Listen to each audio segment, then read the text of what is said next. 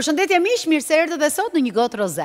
Sot do të flasim për të rinjt. Ne kemi folur shpesh në studio për të rinj që janë të talentuar, për të rinj që duan ta bëjnë më të bukur këtë vend. Ndërkohë, për të rinj që duan të largohen nga Shqipëria. Donjëherë shpesh na ndodh në rrugë të shohim disa billboarda, të shohim të rinj që janë të suksesshëm dhe shpesh bëhemi krenar për ta.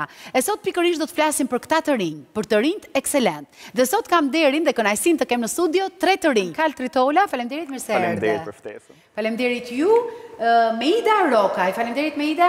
Përshëndetje, faleminderit për ftesën. Përshëndetje. Ndërkohë jemi dhe me Mateo Radaçi. Faleminderit Mateo. Përshëndetje, faleminderit për ftesën. Mirë se erdhët. Më thoni pak si ndjeni ju kur ju thonë që jeni nxënës ekselent. Filloj me Zonjushën. Me Zonjushën, patjetër. Me Zonjushën.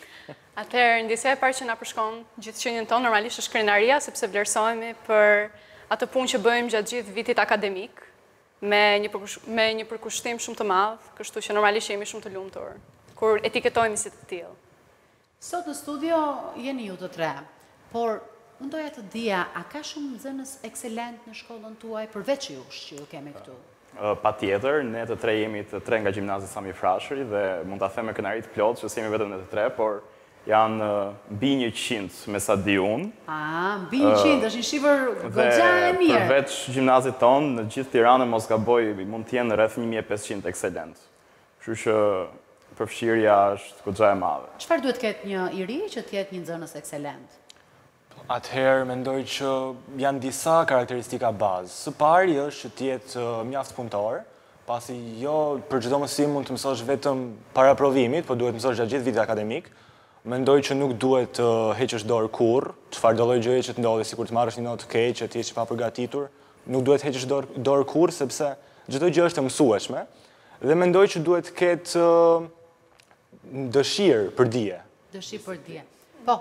Dhe disiplinë. Edhe disiplinë. Nëse mund të shtoj, do thoja që duhet të ketë të qartë nxënësi qëllimin që ka, që të di që në çdo rast, në çdo ulje ngritje, të mos dorëzohet, të mos ketë një setback, po të vazhdoj të eci, sepse qëllimi është shumë më i lartë se sa ato kthimet pas. Tani, unë kam një pyetje, jam kurioze më tepër. Ju keni qenë gjithmonë ekselent që në fillore, apo me kalimin e kohës fillua të mësonit pak më tepër? Si ka qenë ky rrugtimi juaj nga klasa e parë deri sot, që jeni në gjimnazin Sami Frashëri? Personalisht, unë kam që në klasën e parë, që quhem ekselent. Ke qenë në tabel deri gjithmonë, ë? Po, fatmirësisht. Fatmirësisht. Gjithashtu dhe unë, kam qenë që në klasë të parë dhe përpishem të mbaj sërish të njëjtin ritëm, që deri më tani jam me sukses në atë pjesë, po shpresojmë që ta mbaj dhe më vonë. Ja ke dalë, sa e ke mesataren? 10.0. Mesatar? 10.0. Kape.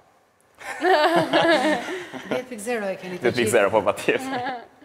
Keni konkurencë ju nxënësit ekselent midis njëri tjetrit? Edhe ku konsiston kjo konkurenca? Mendoj që konkurenca midis në të treve, për shembull. Ju vjeni nga Korça? Jo. Nga Tirana.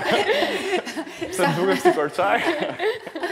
Po marr si kompliment. Bëra një batut, po sigurisht që duhet ta marr si kompliment. Batuta duhen. Atëherë, ne të tre besoj që jemi më shumë bashkëpunëtor, nuk është se kemi shumë konkurrencë midis njëri tjetrit, por që ajo çfarë është më e bukur këtu në Tiranë, sidomos me gjimnazet e Tiranës, është konkurenca midis njëri tjetrit, me gjimnaze, për shembull, Samiu me Qemal Stafën, me Ismail Qemalin, Petroninin.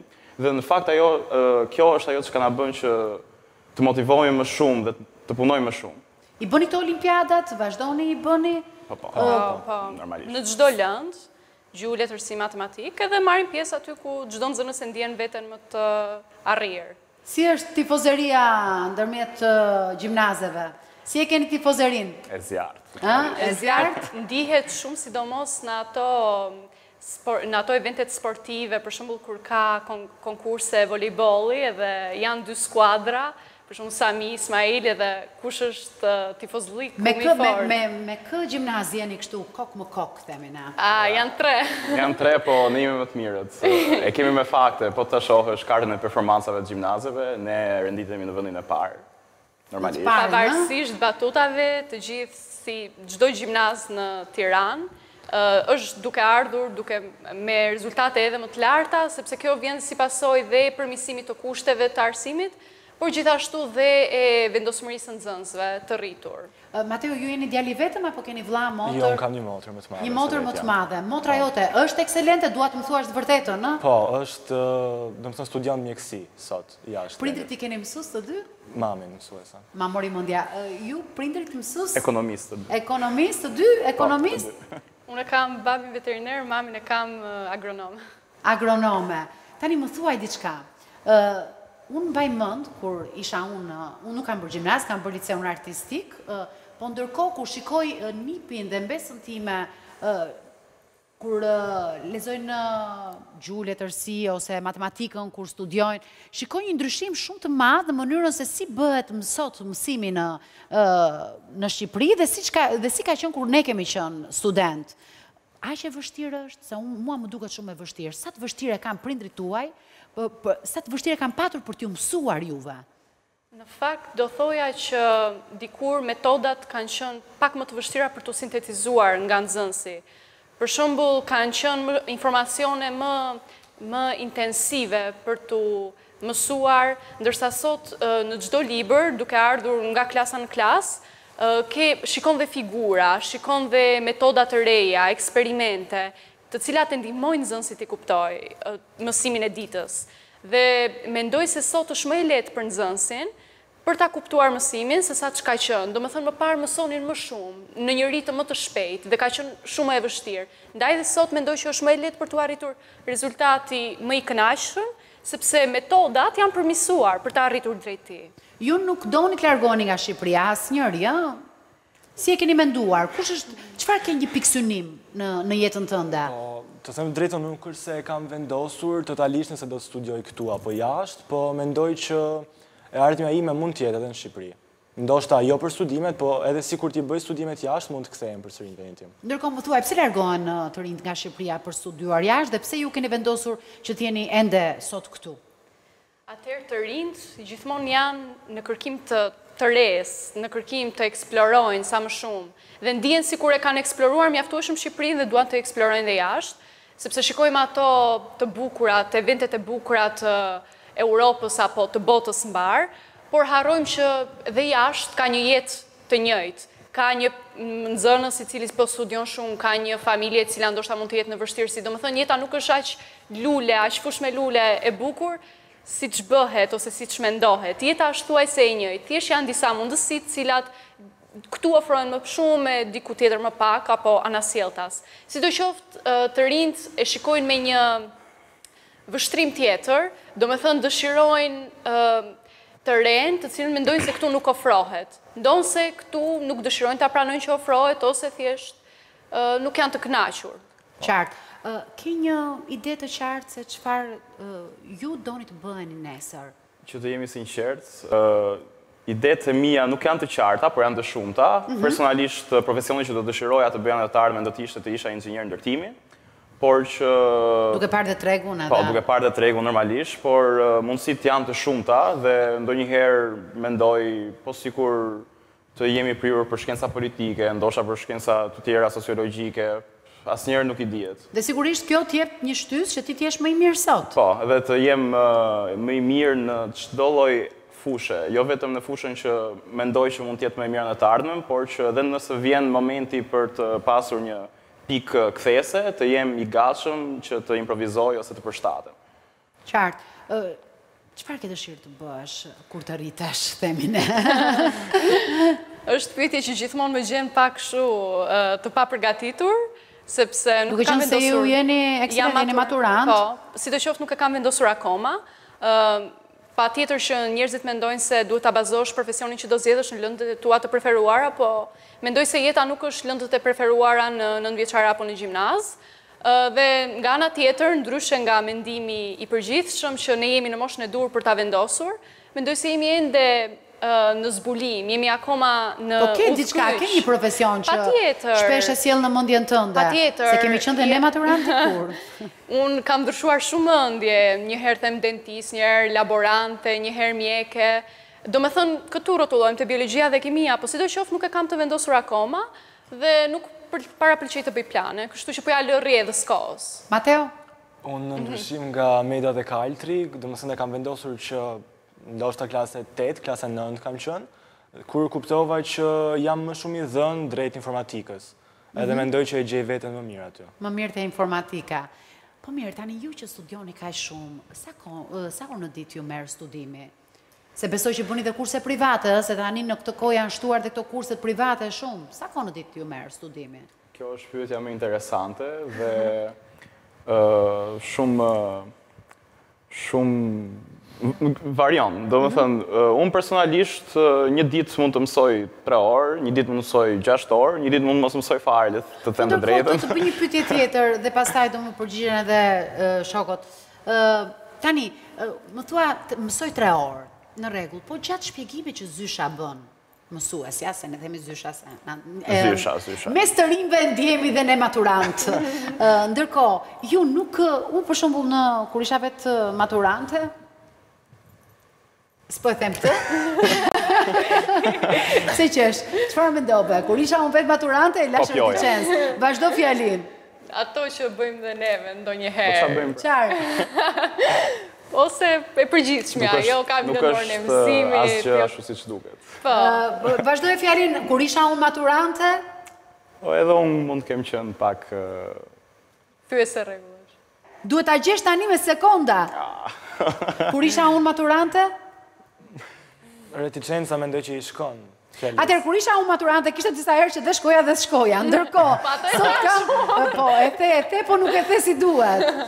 Ndërkohë, imagjino, nga regjia më thonë, as goja nuk ja u zë ta thoni, aq ekselent jeni. Kështu që doja të dija, sa orë në ditë mësoni, nuk e merrni mësimin në momentin që zysha e shpjegon, se unë kam qenë, edhe pse nuk shkoja, e kapja me shpjegimin e zyshës. Ju si ja bëni? Duhet patjetër të studioni dhe në shtëpi shumë orë? Nëse mendja është aty kur jemi në klasë, që është normalisht që është. Shumë e bukur kjo. Nuk është shumë nevoja që ti përkushtohesh shumë intensivisht mësimit në shtëpi, por pastaj është dhe me tipa studimi, sepse për shembull unë ndoshta nuk kam nevojë që as ta lexoj fare më mësimin, nëse isha i vëmendshëm në klasë, por dikush tjetër ka nevojë që të bëj atë metodën e vet. Ta përforcoj pak. Dhe të nxjerrë pika kyçe ose të merret me notes. Si e kaloni kohën e lirë? A ka një nxënës ekselent kohë për të kaluar me shoqërinë, dilni? Më besoj që ka. Ka, ëh? Ja, për të qenë pak të qartë për gjithë teleshikuesit që na ndjekin. Ka më shumë se sa çmendohet. Kohë të lirë ka pafund për të gjithë. Thjesht një person ekselent, një kohë të caktuar të ditës, ja kushton të mësuarit, por nuk është e thënë që kjo kohë i merr tërë ditën, se nuk besoj se ka një person i cili studion më shumë se sa 3-4 orë, normalisht varet nga mësimi, por që nuk kalohet një orar shumë i zgjatur, se pastaj nuk është eficient dhe mësimi. Edhe kohë të lirë ka pafund, po të duash e bën kohën për çdo lloj aktiviteti. Cili është hobi yt? Hobim, ndoshta leximi momentalisht. Pse ndoshta? Nuk besoj se kam një hobi të saktuar që vazhdoj për shumë gjatë, po më shumë, domethënë jam edhe në një moshë që mundohem të shikoj sa më shumë gjëra të ndryshme. Reperët shqiptare njeni? Po. Ke ndonjë të preferuar? Ja. Jo. Jo. Ylli Bakën? Hë? Yes. Ylli ishte një akorqa? Jo. Ylli Bakën e njeni, ë? Po, normalisht e njohim. Por reperat nuk i them me emra. Nuk, çfarë muzike dëgjon përgjithsisht? Nëse më pyet mua për muzikën, unë mund të dëgjoj nga muzikë klasike deri në muzikë jo klasike. Jo klasike. Të zuat përdor termin tallava. Të gjithë zhanrat, po rock, ose edhe kështu chill. Më tepër te rocku dhe te chilli, ë? Po, duhen. Kam një pyetje që më mundon që në momentin e parë që ju pash atje përpara se të hynit në studio, ju keni rrjete sociale? Normalisht që kemi, nuk e di që është kjo stigma që ne ekselentët nuk kemi jetë. Nuk kemi jetë sociale. Jo, bëni dhe follow, jemi që jemi. Jemi që jemi, ju bëni dhe follow, ja tani unë po e hap telefonin në moment dhe ndërkohë mund ta kërkosh personalisht veten tënde dhe ti bësh follow dhe unë ta vërtetoj vërtet që ju keni rrjete sociale. Sa kohë kaloni në rrjetet sociale? Instagram keni? Gjete personin e gabuar se unë jam i vetmi këtu që s'kam Instagram. Jo se nuk kam patur kur, po si është nuk më pëlqen më. Atëherë je në emisionin e dur, do të hapim një Instagram tani për momentin. Edhe me goxha reklam. Do të hapim Instagram, i bëre kërkesë vetes? Po patjetër. Okej, në rregull. Ja tek e ka dhe Instagramin, dhe madje fotoja, se unë prisja ndonjë foto me një shoqe ose në plazh. Nuk publikohen. Ja ku është gjimnazi Sami Frashëri. Ja ti shohim të fotot e tjera. Ndërkohë, reklamojmë dhe si mundet të mos dëgjonte muzikë klasike me kostum. Këtu në dasmën e kujt ke qenë? Kam qenë në një xhirim. Në një xhirim. Bëni dhe reklama. Djalë mjaft simpatik. Ja, këtu preferon dhe kafshët. Për vajzat që janë të interesuar në Instagram. Atëherë, adresa e Instagramit është Kaltritola. Ndërkohë, Mateus do t'japim Instagram sot. Mateo, ke dëshirë do t'japim Instagram pas emisionit? Tani. Okej, në rregull. Në rregull, okej. Ke followers në Instagram? Kam. Për çfarë je interesuar më shumë? E ndjek modën? Po. Unë kam pasion shumë make-up, fashion, edhe dhe më thënë i ndjek në media sociale, edhe Instagrami është një ndërto. Ndërsa TikTok-un e kam mbyllur se më merr shumë kohë. A mund të bëhesh ti nesër pasi të përfundosh shkollën e lartë dhe mos të zgjedhësh asnjë profesion nga ato që ti ke studiuar, por të bëhesh një make-up artist, të ka shkuar ndërmend? Jo. Pse? Sepse ato që kam ndjekur deri tani, që kam studiuar, e di që e kam më shumë pasion se sa make-upin. Make-upi ose për flokun, fashion, janë thjesht një side passion. Ashtu, a? Po. A ka një shok në klasën tuaj i cili ju vjen dhe ju thot, duhet më ndihmor sepse e kuptoj që çfarë dëgjoj nga leksioni që jep mësuesja nuk më hyn asgjë në kokë ose duhet të vi të ndjek të bëjmë disa orë së bashku për të ndihmuar se si unë mund të arri aty ku ju jeni. Domethënë, ndoshta nuk e shpreh në një mënyrë të tillë, po është shumë normale mendoj që ne si bashkëmoshatarë të ndihmojmë njëri tjetrin në këto raste. Sepse për shembull ka lëndë të cilat unë nuk ndihem aq mirë, dhe për shembull Meida mund të jetë më mirë se unë atë lëndë dhe mund të ndihmojmë njëri tjetrin për të mësuar diçka të caktuar për shembull. Kështu që mendoj që ky bashkëpunim na bën shumë mirë për të mësuar të dyve. Qartë. Cilat janë lëndët që ju shkëlqeni? Kush është lënda që ju shkëlqeni? Ju jeni absolut. Mund thoja që pika më të fortë ka matematika. Matematika.